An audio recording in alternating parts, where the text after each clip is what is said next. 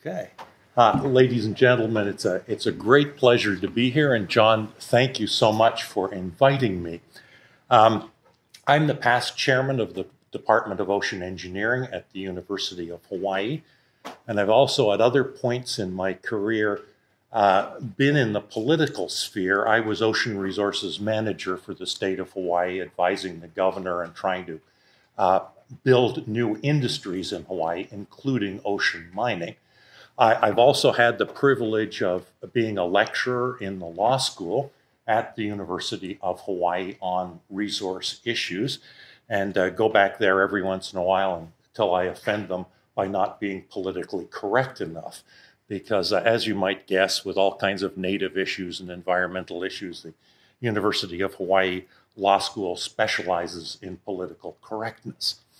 In any case, I am going to describe to you mining on the seafloor, and I'm going to give you an example of the folks who did it right, and I'm going to give you an example of all the folks who have done it wrong. So you're going to get to see the two groups of people here. Now, I'm going to start with fascination for mineral resources on the seafloor, and I am going to give you this quote.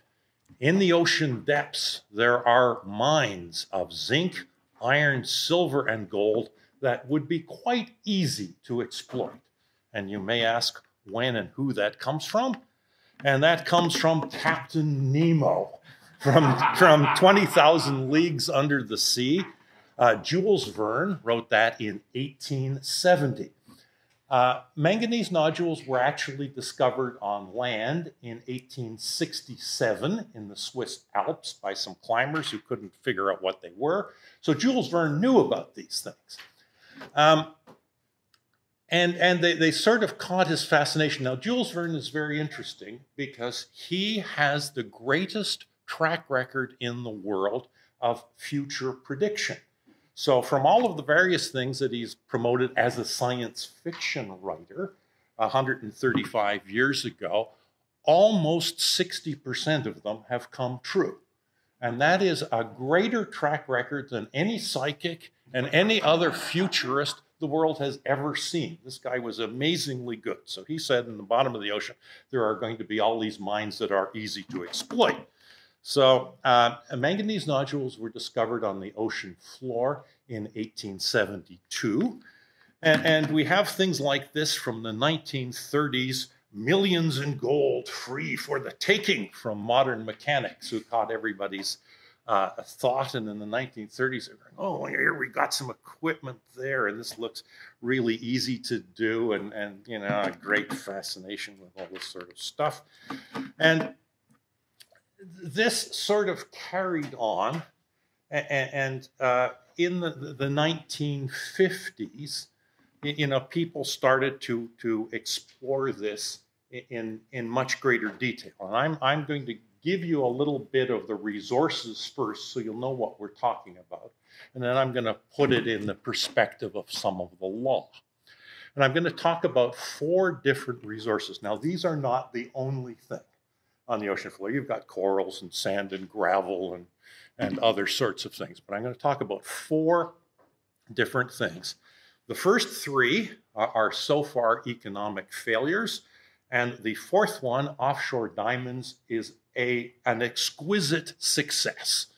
And so number 4 are the guys who did it right. Number 1, 2, and 3 are the guys who did it wrong. Okay, so we're going to come back to that. Okay, so number 4, the winners, numbers 1, 2, and 3, the guys who didn't make it. Okay, so we'll talk about these 4 different types of minerals. So number 1, polymetallic sulfides. These are from hydrothermal vents, your black smokers on the seafloor. They're from 1,000 to 2,500 meters, copper, gold, silver, zinc, and a range of other things. You have a company that I will be talking about called Nautilus Minerals, which came very close to mining these things. Was dissolved by the Superior Court of British Columbia about 2 months ago. Okay, number 2 are manganese nodules. So these are down from 3,500 to 5,000 meters. They're not hydrothermal. They're mainly copper and nickel resources. They've also got a bunch of other things. They've also got manganese in them, but the manganese on land is better. They also have cobalt in them, which is quite interesting. Then you have number 3, copper-rich ferromanganese crusts. So manganese nodules are little round things about the size of a golf ball. The crusts are a flat version, essentially. You find these on seamounts from 1,500 meters to 3,000 meters. They're particularly valuable for cobalt, nickel, and platinum. And again, these are very valuable resources. They're in extremely high concentrations. We'll talk about the first 3, and then number 4, the guys who are doing it right. Okay, so the polymetallic sulfides, that's what they look like on the sea floor. They are these hydrothermal vent deposits. The vents are active, but the ones they're talking about mining are usually stopped. You find them all over the seafloor on what they call active spreading ridges, the areas of plates. These are hydrothermal volcanic areas.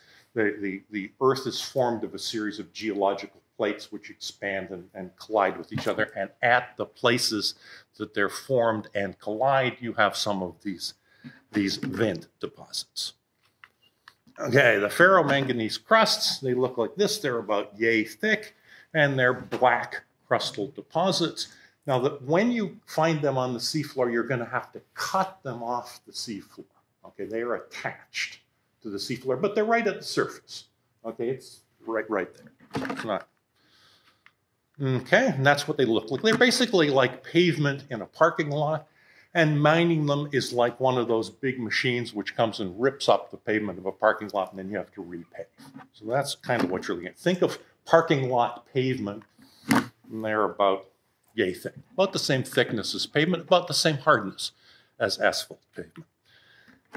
Manganese nodules are little golf ball sized things. They sit in the mud on the deep sea floor. They form very slowly, and that's what a very good field of them looks like. They're almost touching each other in a high concentration area. The problem with them is they're 20,000 feet down, basically. An individual manganese nodule is worth about 25 cents in the basis of the metals. In order to have an operation which pays for the $1 billion that it's going to set up, you have to mine quite a few of them. The best place for mining these things is what we call the Clarion-Clipperton fracture zone.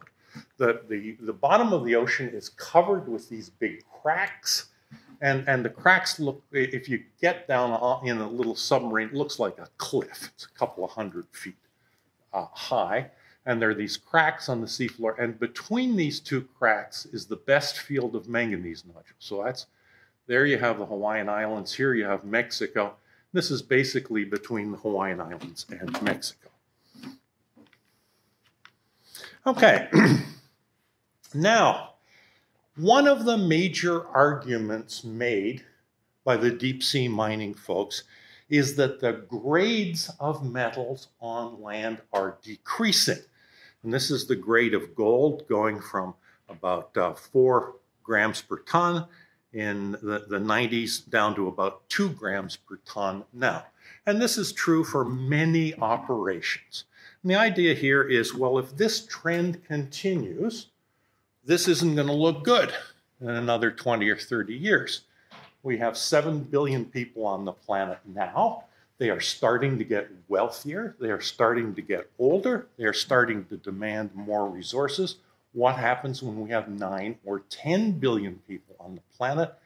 Where are all these resources going to come from, particularly as the grades that we're mining on average are going down? Now, this is a graph for gold. The same thing is true for many other resources. So the argument is that there is great environmental advantage to mining on the seafloor. There's no overburden to take on. You don't have to blast, you don't have to dig, you don't have to make any shafts. You have less ore that you need to remove because the grades are so much higher, in some cases 10 times higher. You can also get many metals from the same deposit. Okay, rather than a mine that mines copper on land, at sea the mine is going to mine copper, it's going to mine nickel, it's going to mine cobalt, it's going to mine rare earths, all with the same ore, no overburden, no shafts, no human populations at sea. This looks like a miner's delight. I mean, all your expenses and all your problems are gone. So, I mean, whoa, what more could we ask? Okay. So, this is what applies to the first three kinds of minerals that I talked about, the polymetallic sulfides, the manganese nodules, the manganese crusts. The fourth kind of metal is offshore diamonds, the people who did it right. Offshore diamonds are largely mined off the coast, the southwest coast of Africa. Pictured here, it is one of the mining ships owned by De Beers. They have just commissioned this particular mining ship is called Peace in Africa, and it's their third most recent ship. The reason that they call it Peace in Africa is to contrast their operation with all the blood diamonds that come out of Africa and are anything but peace in Africa. They have developed this incredible technology for mining diamonds offshore, down to about 1,000 meters. And here you see the mining ship. This is a processing plant on the mining ship. This is the oil industry type technology that drops down. There are huge miners that run along the bottom. They pick up gravel. This processing plant processes them all at sea. The diamonds are separated from the gravels by shining light on them. The diamonds fluoresce and are blown off a conveyor belt by air. They are sealed in a can, and every day a helicopter comes, lands here, and takes the sealed can, which has never touched human hands, to De Beers' security operation. So no human hand in this operation ever touches the diamonds. They have developed this over many, many years, this design of a ship, and there are a little more than half a dozen of these. They have laid the keel for a new ship in February based on this design. It's a $500 million mining ship, and it is being built by Damen Shipyard in Romania. Now you will ask, Damen Shipyard in Romania? And the reason is that these people are very low key and they do not want their technology spread around by a high profile shipyard somewhere else. The Damen Shipyard is a very, very good shipyard. If you go to their website, you'll see all the nice things that they build, not diamond mining vessels, but other vessels are highlighted in very reputable yard, but very high security and very low key, which is part of the success of this operation, I must say. Okay, so the history of successful mining, the guys who did it right. These are diamonds off South Africa. This began with a drilling guy from Texas by the name of Sam Collins. He actually worked in conjunction with George Bush I, who had developed offshore oil off Texas starting in the 1940s, believe it or not. Anyway, Sam Collins realized the way offshore oil was going in Texas. He realized that he could get some barges and he could start with small leases off the coast of South Africa. He was actually a treasure seeker and a scuba diver and worked with airlifts and all this sort of stuff. He developed a successful technology, And he got leases from the government of South Africa, then the government of Namibia, and then later on Angola. He sold out to De Beers. The diamonds are forever people in the 1970s. And De Beers went on, and a few other companies, De Beers aren't the only one, working in South Africa, in Namibia, in Angola, up the coast of Southwest Africa. De Beers developed a fleet of the mining vessels that you just saw. There are 6 or 7 of them working any day off the coast of South Africa there. And as you see, those are big vessels. These are huge operations. They operate on small concessions from the governments of South Africa and Namibia. They are extremely low key. Okay, so they have done everything differently than what I'm going to describe for the other mining guys. If you talk to De Beers, they are very pleasant. They are very low key. They will not answer any questions. If you are very polite, they will send a speaker to your meeting, which I've been in a couple of meetings with their speakers. The first thing they do is no press in the room, no taping, no cameras, no questions to be answered with numbers, and then the guy will put up slides and go through the whole detail of what they do. But it is hard to get them to come and do that. They do give tours of their mining ships, but one tour. Okay, very low key. They don't advertise what they're doing. The collective diamond industry off that coast is bringing in about $3 billion a year. If you look at the figures that they publish, they are incredibly confusing because they categorize what they take off, by concession and by uncut diamonds, and they don't. You get the idea that it's a much smaller operation than it is because of the way they show their numbers. But anyway, it's about a $3 billion operation collectively from a number of companies. They mine on very small concessions from the governments of the 3 countries up there. The diamonds are particularly good because the diamonds coming down the Orange River are very large. And when they cut them, they give you particularly valuable diamonds. They're much larger than the diamonds mined on land for a whole series of geological reasons. Anyway, to give you an example of the way these operate, this is true. There was an environmentalist on a flight, South African Airways, from London to Cape Town. The plane goes over the diamond mining vessels, and this guy looks out the window and sees that there's a huge plume coming off the back of these diamond mining vessels, several miles in length. Guy is horrified, phones up the environmental minister in South Africa and says, "You've allowed this terrible pollution, and what are you going to do about it? And this is an awful situation." So anyway, De Beers finds out about it. They immediately make a call to South African Airways, to the president, and said, "You will please handle this." The president says, "Absolutely, it will be handled immediately." So the South African Airways route is moved so that they never fly over the diamond mining vessels again. All the pilots are instructed that they are to fly over the inland fishing fleet and give a speech about how clean the inland fishing fleet is, how wonderfully they're handling the environment, and what a wonderful thing they've done providing employment for the local people and everything else. That takes place ever since. No South African Airways flight ever flies over the diamond mining vessels again. Problem gone away.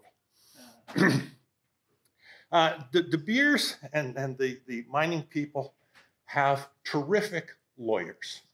They have no public relations people, and they have pretty good engineers.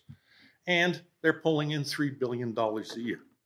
This is the successful model of marine mining. Operate in very close association with the governments, operate on small concessions from these governments, have a very good program doing all kinds of stuff. Okay. By contrast, we will now look at the other three deposits and all of the people who did it wrong. Okay, we're going to start off in the 1950s. Now remember I showed you Jules Verne and all of the marvelous resources that are coming from the deep sea. Well, he finally got the University of California going, and they began their economic analysis of some of these things in the 1950s by a fellow by the name of John Miro. John Miro finished his PhD looking at the economics of manganese nodule mining in 1959. He was so impressed with this that he wrote a popular book published in 1965 called Mineral Resources of the Sea.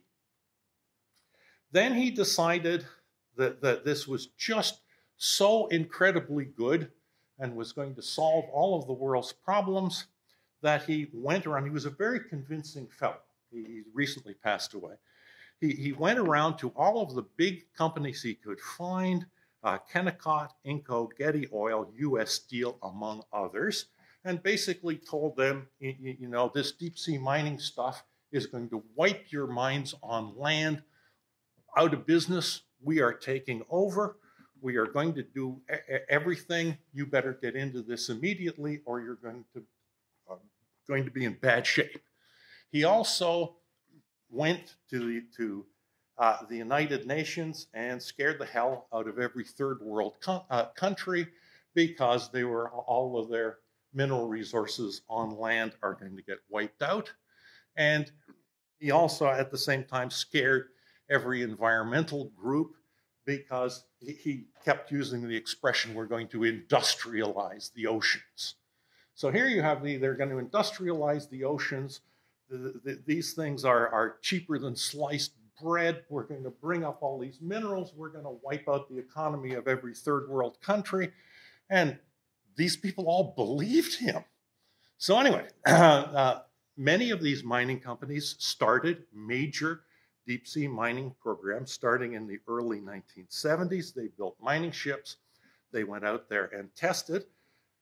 And then you got one other group who got very interested in that, which was the CIA, because it just so happened that a Russian submarine had sunk off Hawaii. It had an explosion on board and sunk, and the Russians couldn't find it.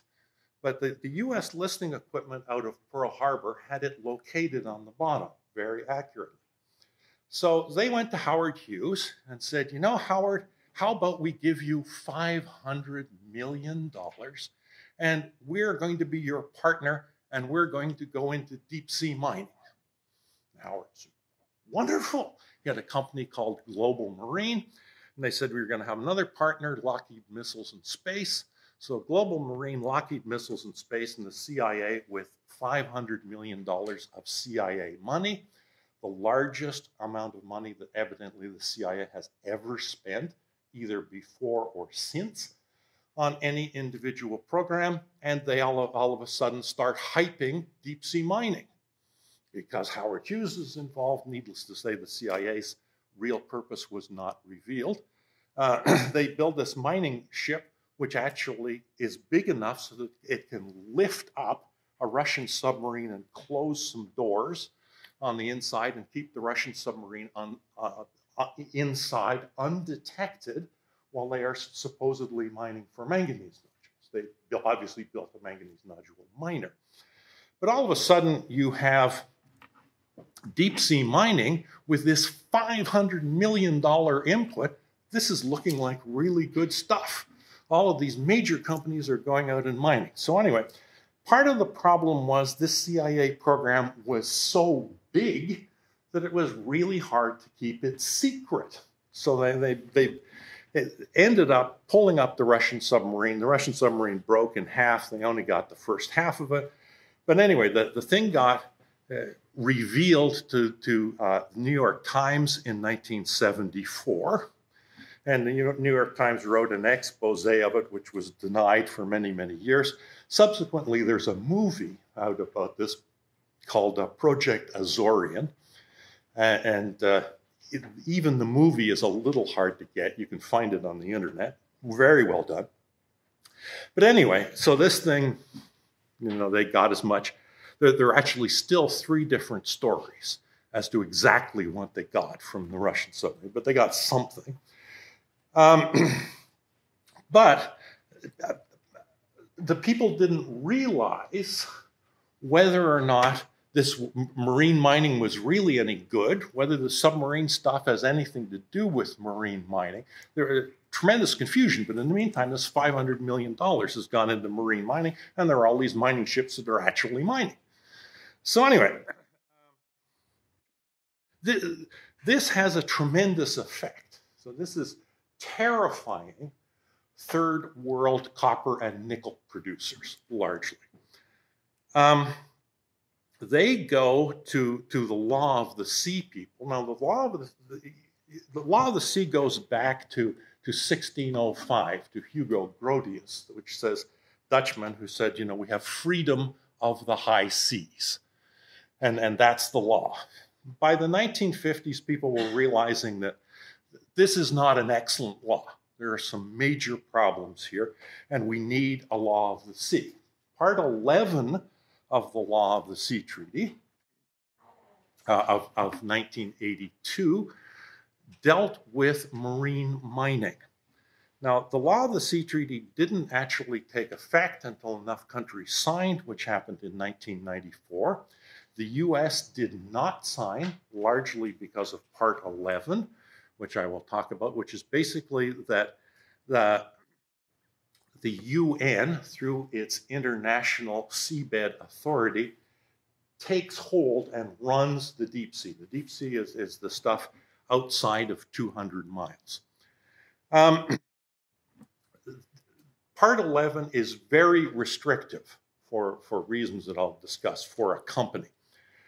Part 11, the International Law of the Sea Treaty also says that national countries control out to 200 miles. So basically, any company now interested in deep sea mining is going to deal with a country, deal with the area out to 200 miles in the exclusive economic zone. Nautilus Minerals, which was a Canadian company, went into this, got some leases off Papua New Guinea, and built mining equipment and actually did some test mining, and finally went into, basically shut down in 2018 and was dissolved in August of this year. So that's our history of this. The moral of this story is conveyed in the picture here, and basically an entwined legal and policy morass does not foster a new industry. And that is what we have in the case of mining other than diamonds. We also have a problem with the leadership of the proto-marine mining industry. Very poor leadership, and here we have Marine Minerals leadership thinking inside the box. So, okay, here we have a list of the 10 largest mining companies, and I might add that this is from 2018 numbers. So Glencore, BHP, Rio Tinto, couple of Chinese companies, Vale, Anglo-American, Freeport-McMoRan.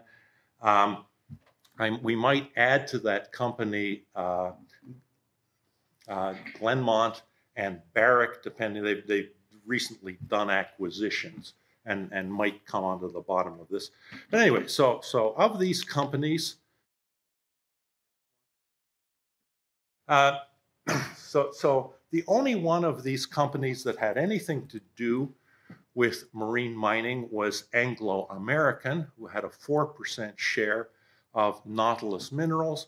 But in 2018, Anglo-American got disgusted and sold their portion at a great loss. And so they weren't having anything to do with marine mining. And that was the end of major company involvement recently in marine mining. Now, previously, in the times of the submarines and the CIA, there had been a lot of company involvement.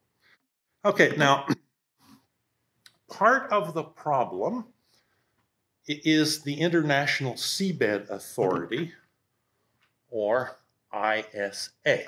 Now, they released regulations on March the 22nd of this year. And I will note a couple of the regulations. So these regulations ensure that participation in revenues by the authority, the authority is the International Seabed Authority, and transfer of technology to the enterprise. The International Seabed Authority is the regulator here, but it also has a mining arm called the enterprise. So the regulator is also going to be a miner. So that means the guy who controls you and regulates you is also mining.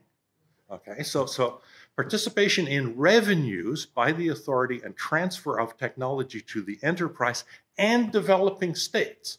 So we're going to transfer revenues from the regulator to the part of the regulation authority that's going to mine as your competitor and to developing states, as provided for in the convention and the agreement. Okay, the agreement is an add-on clause to the law of the sea treaty. So these regulations issued March the 20th, 2019 shall ensure what I just said. They also shall ensure the protection of developing countries from serious adverse effects on their economy or their export earnings resulting from a reduction in the price of the affected mineral or in the volume of exports of that mineral to the extent that such reduction is caused by mining in the area. The area means the Clarion Clippers and fractures.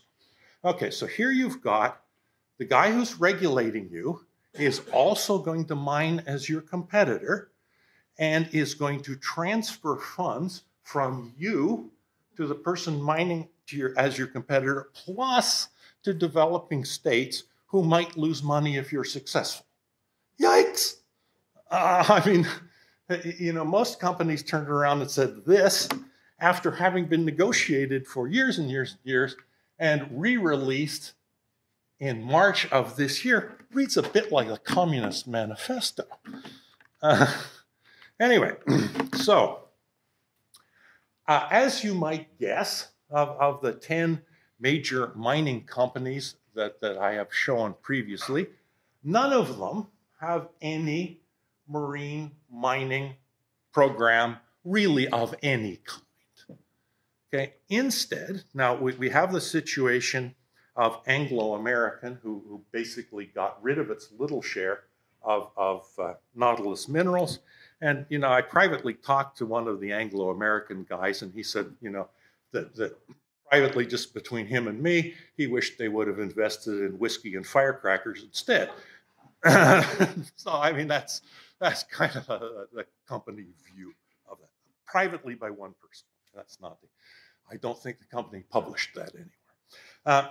Previous to that, Teck Minerals had a small share of Nautilus as well. But again, they diversified sometime before. So what, if mining companies are not interested in all of these deep sea minerals, what are they focused on? Okay, automation of vehicles. So we see this with trucks being automated, with drilling being automated. They're interested in the Internet of Things. They're interested in connecting all their stuff. They're interested in reducing staff in mines, in data integration, in artificial intelligence. They're interested in electrification of mines, reduction of ventilation, moving from diesel equipment to electrical equipment. They're interested in recycling, in remining of tailings dumps and landfills, incidentally, putting mines deeper. They're interested in new areas in Africa, South America, and Russia, interested in real-time optimization and new processing technologies. If you talk to any of these major mining companies, you'll get something on that list, is where they're focused on. Deep sea, no way. Okay, so just what is the legal regime for this? Well, we have the 1994 Law of the Sea Convention, whose principle is that all this stuff is the common heritage of mankind. They have set up the International Seabed Authority in Kingston, Jamaica. It gives you a territorial sea of 0 to 12 nautical miles, and then an exclusive economic zone out to 200 miles. This is under national jurisdiction. In the US, this is run by the Department of the Interior and leased under the Outer Continental Shelf Lands Act.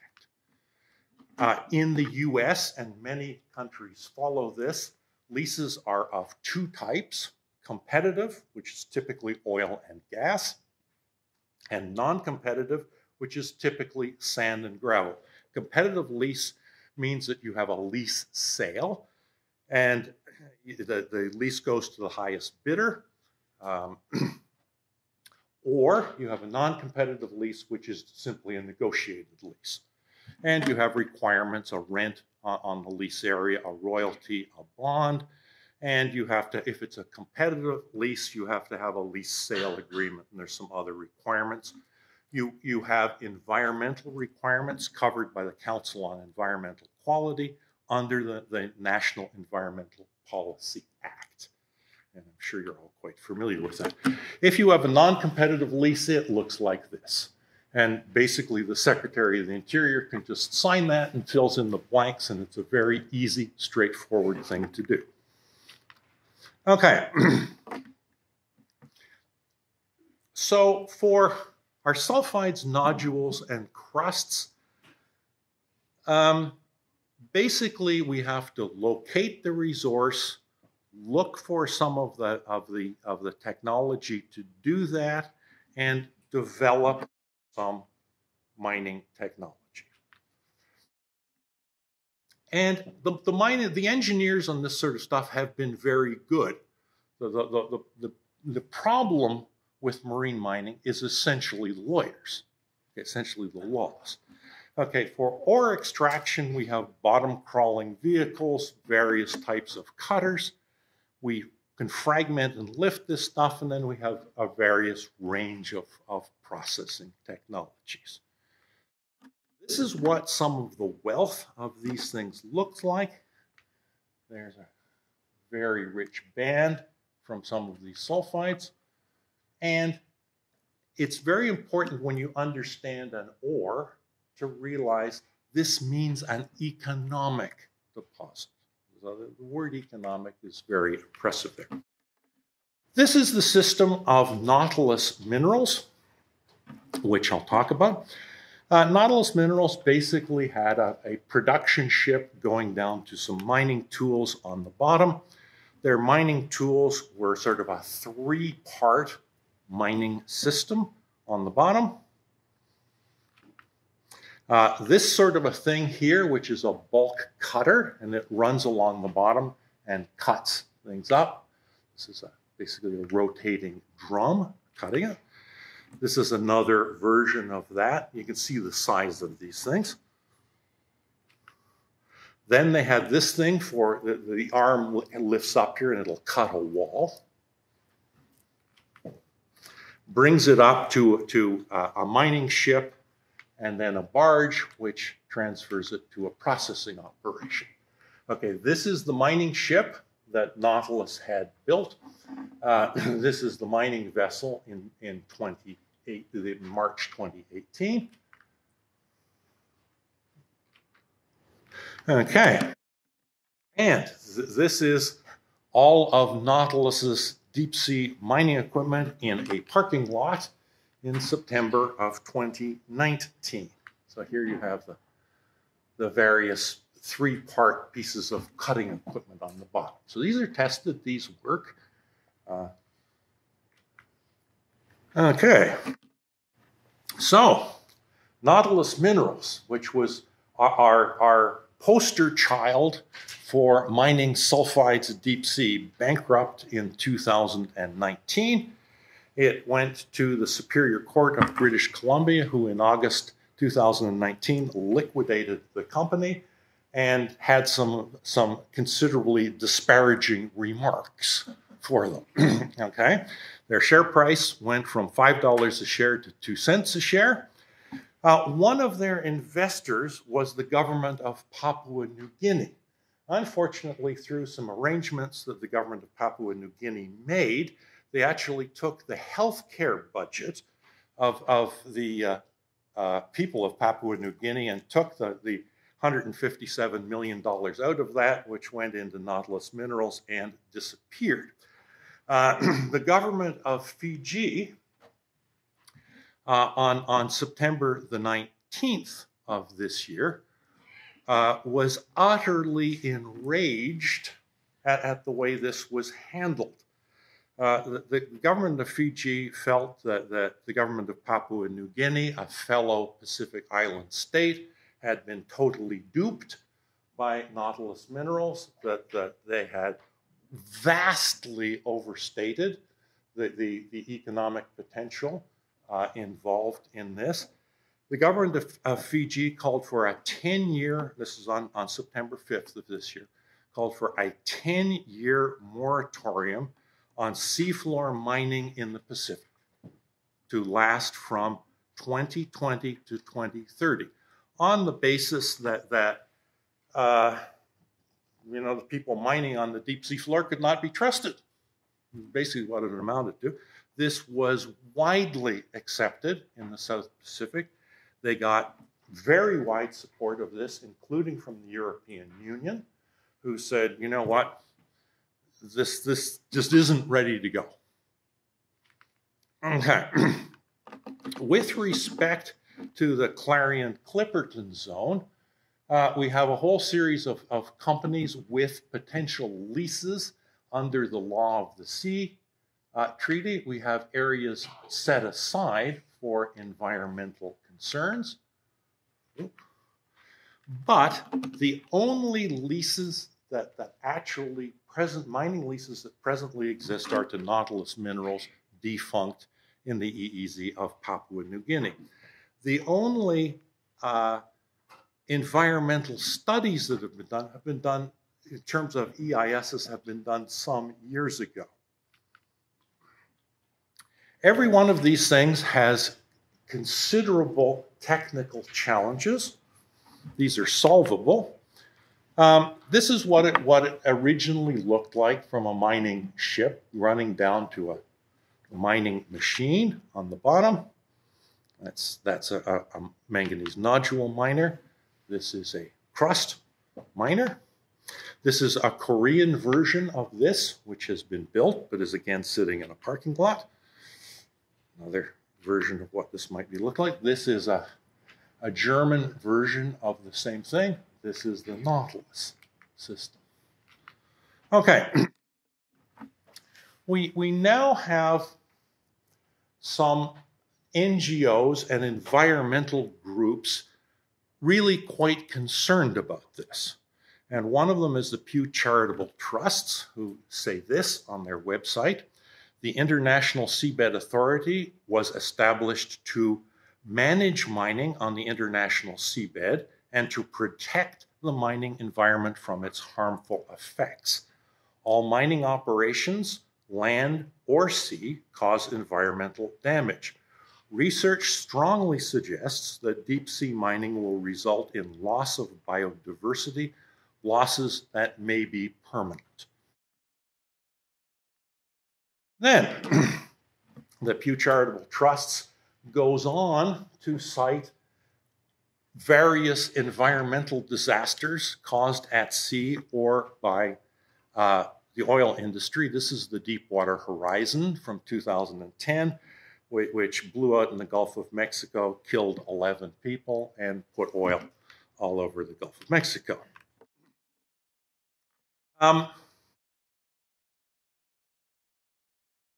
We now have a situation where various sort of recent environmental disasters are being held up as examples of industry having lost its social mandate. So the Deepwater Horizon 2010, 11 dead, oil covers the Gulf of Mexico. The 2019 Brumadinho tailings dam collapsed, 248 dead. This is in Brazil, owned by Vale, one of the 10 major mining companies. The Samarco tailings dam collapsed in November 2015, 19 dead. The village of Bento Rodriguez wiped off the map, tailings destroying the river course all the way to the Atlantic Ocean, again owned by Vale and BHP. So someone came recently and said, well, you know, there are 16 other tailings dams similar to these. What sort of progress has been made on those? Well, I was down in Brazil a week ago, and I asked all of the 16 other tailings dams how many have been surveyed and repaired. And the answer is none, 0. Well, and I go, well, how about the fines? Well, from the 2015 disaster, 3% of the fines have presently been paid.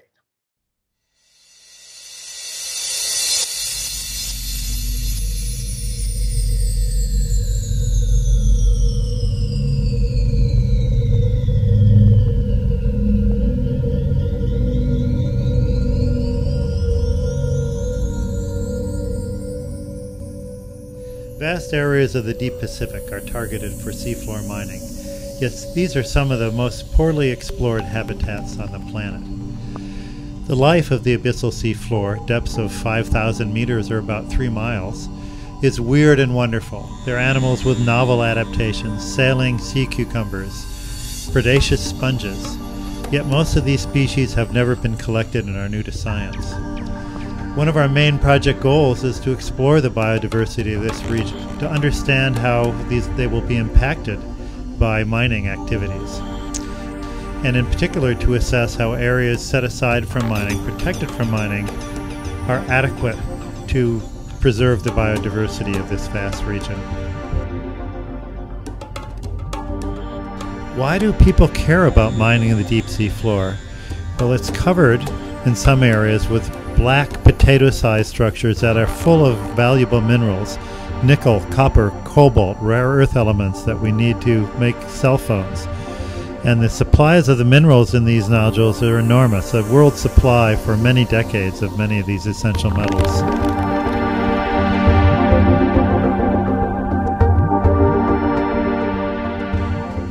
Element of this project is to evaluate the extent to which communities on seamounts or at shallower depths within each no mining zone can serve as sources of larvae to recolonize communities on the abyssal plain. And so that's one of the important routes for reestablishment of these communities after mining. And so one aspect we've been doing is sampling larvae and also looking at connectivity and species overlap between communities in these distinct habitats.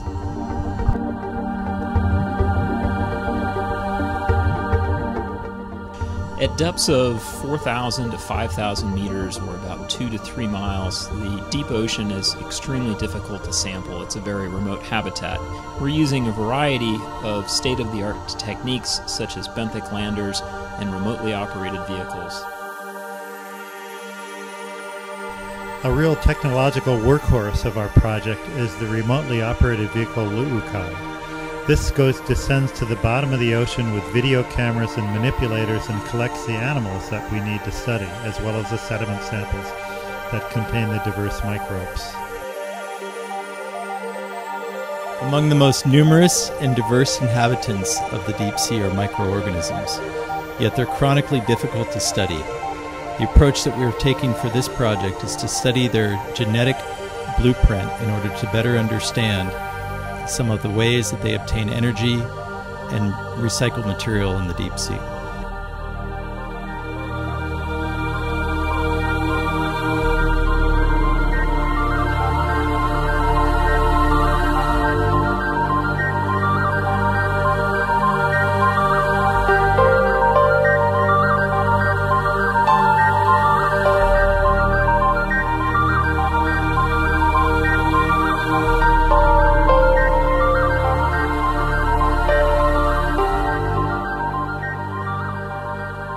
The remotely operated vehicle is a marvelous tool because it allows you to target individual organisms, slurp them up into a chamber undamaged, or pick up sea cucumbers very gently with this manipulator and drop it into a box.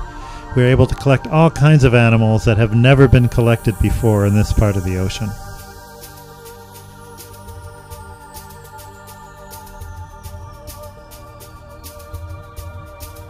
Although we're sampling microbes and taking lots of animal samples to look at what is there, what species are there, we're also trying to ask questions about what are the animals and the microbes actually doing in the sediments.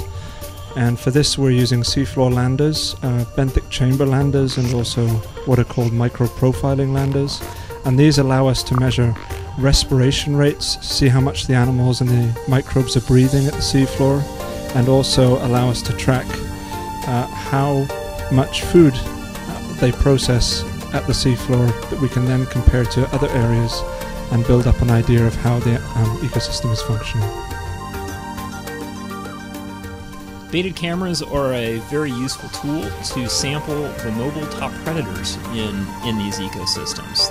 So here we have one of the most common animals in the deep sea, a rat-tail fish that have long tapering tails that some early scientists thought looked like a rat's tail. At the seamounts we found swarms of eels, a species that we're not sure of just yet. These are animals that are akin to lions and cheetahs on the plains of Africa.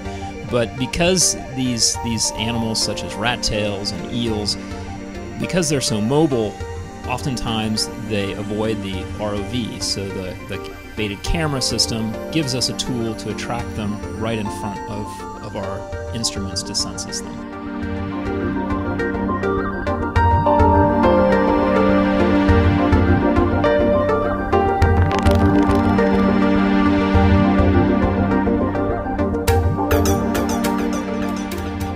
So often with natural resource management, we end up chasing our tail. The activity starts, and then we come up with a plan for how to manage it and how to conserve the resource. This has happened with fisheries, it's happened with mining on land, and it's very unusual here because these reserves have been set up before the deep sea mining has begun. So we hope through our research to evaluate whether these reserves are adequate preservation areas for the region.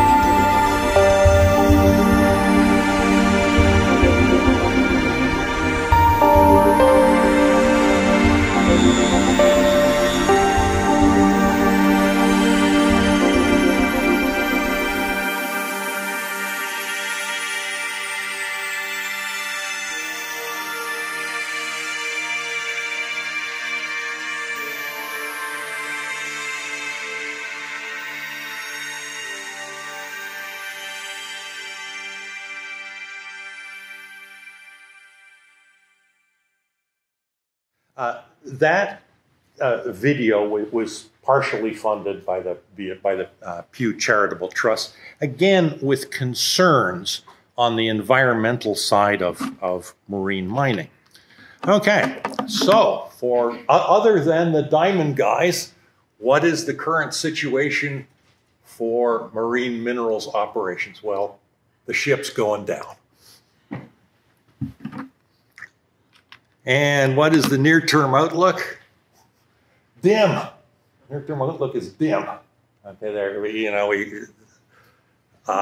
Most of the employees of Nautilus Minerals did not get looked after. All their stock options got canceled. All their pension plans got canceled. The government of Papua New Guinea lost its healthcare budget, and on and on and on. Okay. What is the longer-term outlook? Well, that's a different story, because here we're going to take a sort of a God's eye view here. So the potential deep sea mineral resources, copper, cobalt, gold, lithium, manganese, molybdenum, nickel, niobium, silver, tellurium, thorium, tantalum, zinc. Good potential. Some of these rare earths that are there in very high degree are critical for new emerging technologies. Solar cells, batteries, supermagnets, superconductors, computer chips, superalloys, fuel cells.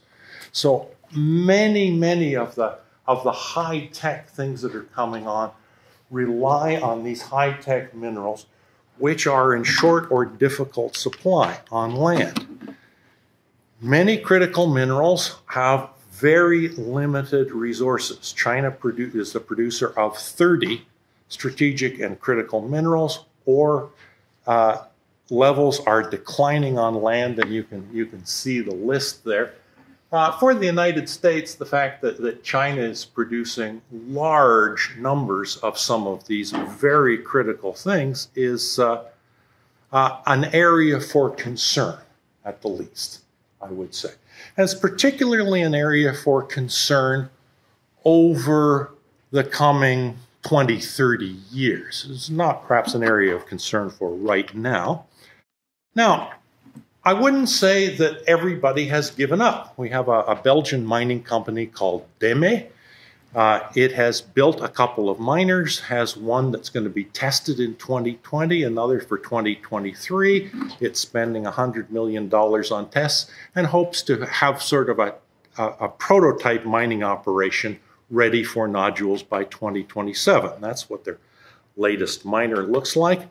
This is the Deme guy showing the head of the International Seabed Authority what their most recent miner looks like. Deme's a relatively small company.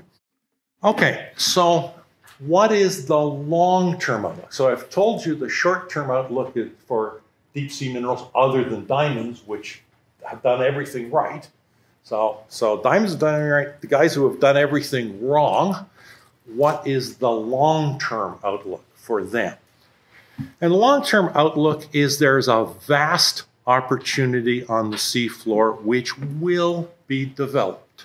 Okay, the Pacific Ocean alone is greater than the entire Earth's land area. So the land area of the Earth is 29%. The land area of the sea is 71%. Mineral grades are much higher at sea than on land.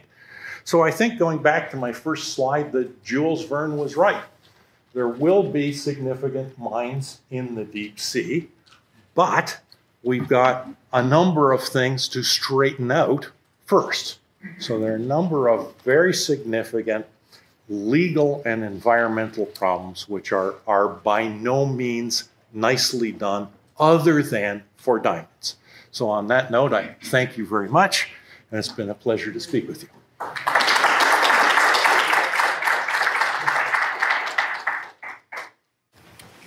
Question? Yeah, so I thought, I wasn't clear. Are you saying that the lack of serious deep sea bed mining is the cause of the ISA, or is that just approximate? The cause of the ISA is because originally John Merrow scared all the third world mining countries. And they put in this Part 11 of the international, Part 11 of the Law of the Sea Treaty, which was... No, I get why we have the ISA, but I'm wondering if you think the ISA has contributed to the decline of the industry. No, I think the ISA is carrying out, is accurately carrying out what it states in the Law of the Sea Treaty. So, I mean, for most Western mining companies, the Law of the Sea Treaty is very problematic. And I think that's, for a Western mining company, that's the basis of the problem. So this goes back to the 1960s. By the way, John Merrow ultimately threw up his hands on all of this stuff, said this law and all these people are utterly hopeless, and became an incredibly successful grower of roses in California, and had one of the largest rose growing farms in California until he passed away very wealthy from growing roses. Is it Nautilus? an example of the opposite of that, though? Because it wasn't law that brought Nautilus down. No, it was not law that brought Nautilus down. It was poor funding, and Nautilus was vastly underfunded. The reason that Nautilus was vastly underfunded is because the people who would normally fund this sort of stuff, went marine mining hands off, so that they were getting funding from all kinds of weird little sources. I mean, at the best of times, Nautilus had a reserve of a couple of $100 million for an operation where they needed a few $1 billion. So their problem was poor management and underfunding. Yeah. It strikes me from the one example of success that occurred in a situation where it seems that they were able to completely capture the local governments to the exclusion and detriment of any other stakeholder. Well, to the local governments of 3 countries, right. South Africa, Namibia, and Angola. Right. Your story of the plume shows. Yeah, well, I think that the story of the plume is more a story of the way that De Beers operates than the fact that the diamond... De Beers does this with... That's not a single example. If you've ever dealt with De Beers, they are very pleasant, but you don't want to meet them in a back alley. Yeah. And so I wonder, too, if that's, thinking about other contexts and other countries, if you're operating within one country's EEZ. If you're operating within one country's EEZ, you need to work closely with the government. You need to set up programs to have societal buy-in. I mean, you've got a strong societal mandate for mining both onshore and offshore in South Africa and in Namibia and in Angola a little less so. But you've got strong societal buy-in, in part because they provide jobs, they provide training, they provide social programs. They've done all the right stuff. And from my most recent kind of experience is fisheries management in the United States. Mm-hmm. So recognizing that in the U.S. you have strong fishing stakeholders mm-hmm. who exist and are influential in some way. So then my question is really to the extent that ocean mapping and ocean zoning is going to be mm-hmm. crucial. Going to be crucial. Parcel that out. You've got to have strong societal buy-in. Now, do I think all the NGOs in South Africa think highly of De Beers? I doubt it. But they still, in spite of that, they have done much that is right, and they do have a strong societal mandate, which Nautilus certainly doesn't have in the Pacific and in Papua New Guinea in particular. Yeah. Since the U.S. is not a signatory to the Law of the Seas Convention, does that mean that ISA has no, authority over the U.S. if we decided to? This is something that Dr. Schmidt brought up. There's something that was signed in the mid-1980s called the Reciprocating States Agreement.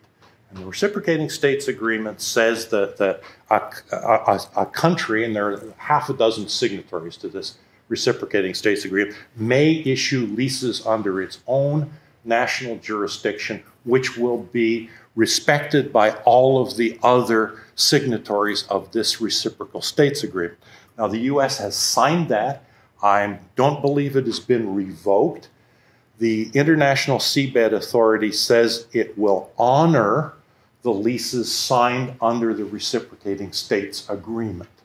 Now, it just so happens that there are no U.S. companies at the moment who want to carry forward with leases that were originally put forward under that agreement. However, Lockheed Missiles and Space, with their holdover from the $500 million from the CIA, does have one of those leases, has reassigned that lease to Lockheed UK. The United Kingdom is a signatory to the Law of the Sea Agreement. That original lease under the Reciprocating States Agreement, now assigned to Lockheed UK, a signatory under the Law of the Sea, is being recognized by the International Seabed Authority. So what what U.S. governmental body regulated it? It was, up to this point, it has been, well, there's a turf war between NOAA and the U.S. Department of the Interior. So originally NOAA controlled the arrangement, the National Oceanic and Atmospheric Administration controlled the administration of the Reciprocal States Agreement. Now, NOAA closed down its ocean mining office, which was also its ocean energy office, and nominally sent things over to the U.S. Department of the Interior to be managed by the Minerals Management Service. Now, the Minerals Management Service got closed down and was replaced by the Bureau of Ocean Energy Management.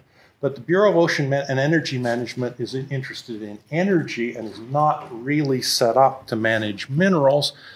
And everybody has said, well, the law says NOAA is supposed to do this anyway.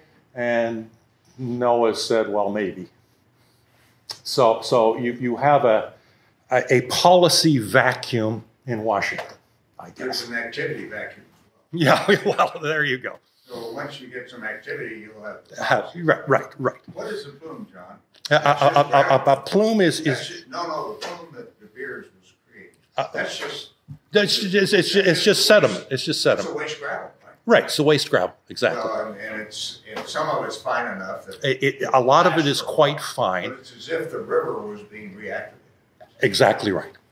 Right. So it's not a pollution plume. No. It's a 4-mile long brown river which looks bad from an airplane. Yeah. John, are there any active mining operations within the Clarion Clipperton zone? No. And until they finalize the regulations which I showed that were put forward on March the 22nd of this year have not been finalized. You may still comment on those regulations, and until those regulations are finalized, the International Seabed Authority cannot issue a mining lease. Now, they can issue exploration leases, and there are a whole bunch of exploration leases. But the revenue sharing and oh yeah, that discourages most of anybody that. Well, and they reiterated on March the 22nd that this will be what happens. So, and in fact, let me just go into that. It's actually worse than I described. Okay, so you get your lease from the International Seabed Authority, who is going to regulate you. When you get your lease, you actually have to pick out 2 equal parcels. Okay, and then the International Seabed Authority decides which one you get. The other one, they transfer to the Enterprise, which is their mining arm. So you have to do all the exploration and pick out a piece of land for your competitor. Then you have to transfer your technology to your competitor, the Enterprise, at a price that they think is fair. Okay, so you've picked out. Yeah. I want that deal. Yeah. Oh, yeah. This is a good deal. So you've picked out a mining site, surveyed it all out. You've developed technology. Now you have to transfer that to the person who's going to regulate you. But the second half in the back room of them is also going to be a mining company to mine as your competitor. Now, if you and the competitor are very successful and generate money and sell lots of stuff, they then can take that money and give it to a third world country who you've deprived of resources. Okay, so not only do you have to pay for your competitor, but you have to pay for third world land guys who lost out. Not only that, they can actually transfer money from or increase your fees and take that money and transfer it to the Enterprise, lest the Enterprise mine in a way which is not efficient and lose money. So that they can subsidize the Enterprise with your money, and they can actually pay consultants and subsidize other things. So it's it actually reads worse than the Communist Manifesto. But anyway, so as you might guess, the international mining industry does not think highly of the system. Yeah. One more. So it seems like the ISA is rightfully concerned with furthering economic instability in these developing countries. But I guess how do you propose that deep sea mining could be conducted in a way that wouldn't further instability, because for a lot of people it may seem that the gain of a private company might not outweigh furthering instability in these countries, where a country may have to go intervene if, you know, instability creates things, you know, civil wars, genocide, etc.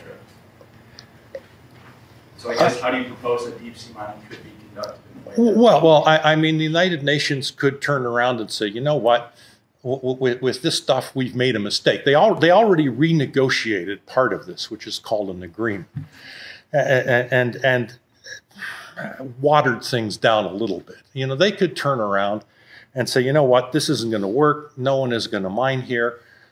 We need these resources, and we could renegotiate a reasonable deal that would allow international mining companies to look at this. I mean, when you've got every major international mining company in the world that says, you know, we should have invested in whiskey and firecrackers instead of this, I mean, you know, you're doing something wrong, right?